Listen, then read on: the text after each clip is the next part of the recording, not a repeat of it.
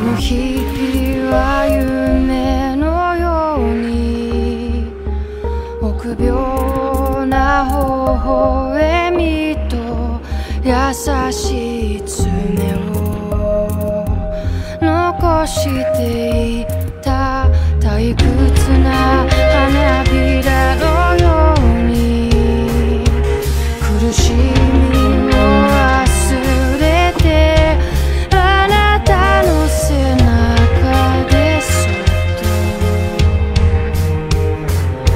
と泣いて笑った帰らぬ日々を思うような奇妙な愛しさに満ちた箱庭の中で息を潜め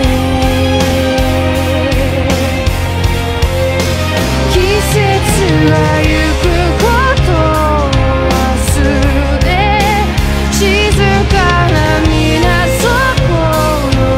ような時間にいた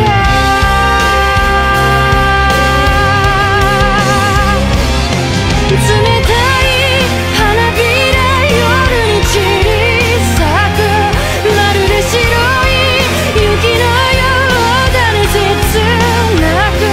あなたの上に降った悲しみを全て